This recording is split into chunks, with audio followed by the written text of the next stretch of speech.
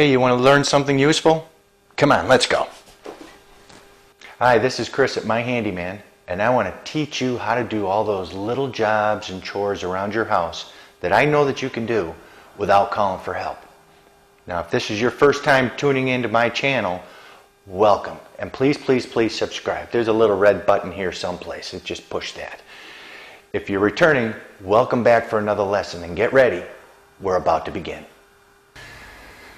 One of the common problems that happens around the house, especially if you've got an older house and you're changing out doors or hinges to match the color of the hinge with the doorknobs, is that some of the holes are stripped. Your screw just kind of likes to spin in there, and it's not gripping anything and it's not holding. So there is a very interesting method that you can use. It's an old method, but it works very, very well. Now, in this particular method, it's called adding new wood. And you can either use a shim, like this, piece of pine, a paint stick, toothpicks, shaved off pencil. You're getting the idea that this is all wood, or even chopsticks. So what you're going to do actually is, and today we're going to use the chopstick because it's conveniently round and it's small, is that we're going to actually put it into the hole, snap it off, and that creates new wood. So my chopstick is just a little bit too large in diameter, so I'm going to just shave it just a little bit, just get a couple shavings off of there, just to whittle it down, just like they used to do in the old days. Alright, so now I'm going to try that. I'm going to put that in the hole, like that. I'm going to take my hammer, just tap it. You see I'm not wailing on it, right? And then, just for good measure, take your razor knife and just give it just a little bit of a line right there. Like that, and then rock it back and forth, and you got new wood. Now at that point, I just go like this, and it's smooth across. Now when I put these other screws back in, now watch this. I'm going to put the top one in.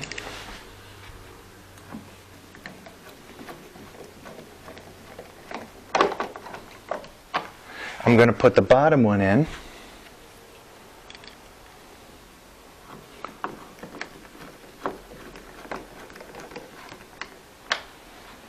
And then, because I'm not exactly sure if I'm going dead center onto that other one, I'm going to just, with my nail punch, just going to make just a little bit of an indentation in the center, like that. And I'm going to put the middle one in. This is the one that we just put the new wood in. Alright, so there we go. And I'm just going to very easily do it. Don't force anything. And as it's going in, the screw is separating the wood, and it's making it separate against the existing hole. Just like that, and it's nice and tight. Now I want to show you the one with the toothpicks. So I'm going to take out the bottom one,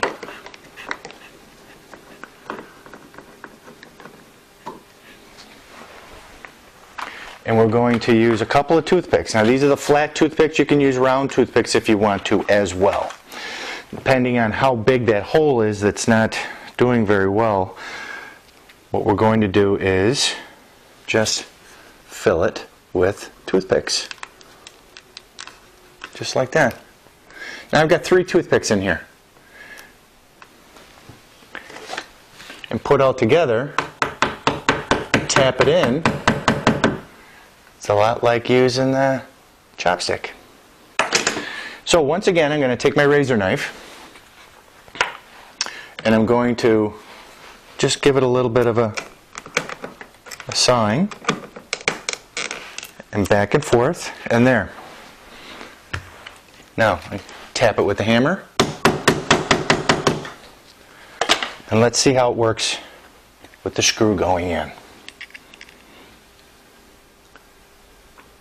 Okay. Now I'm not using my nail punch this time because I'm putting it in the center of the three toothpicks. So once again, it's separating into that hole, the existing hole. And it is tight. Nice, you did it. Now,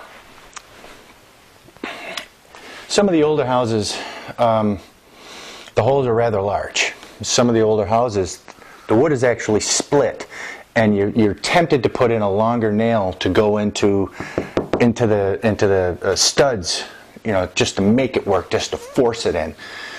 Now you're asking for trouble.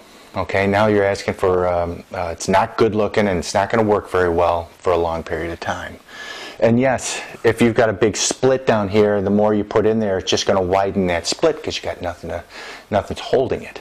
And is there a way to fix that? Yes, there's always a way to fix something. As a last resort, you replace it. You replace this, or you replace the entire door itself.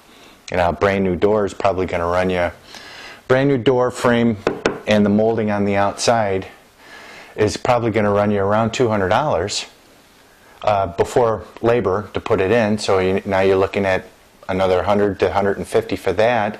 So you're looking at a $300 door, or you can try and fix it. And once you fix it, it's a good chance it's going to work pretty good. Okay, it's not going to look brand new, but it's going to look pretty good. Now you can do this. This is easy. I just showed you how to do it. Don't let anybody tell you you can't do it. Of course you can do it. If they can do it, you can do it. Just have them show you how. Like I did. And please, please, please subscribe. Subscribe. There's some sort of a button down here. I know there is. Just push that if you would, and that would be wonderful. Thank you very much. And I'll see you on the next video.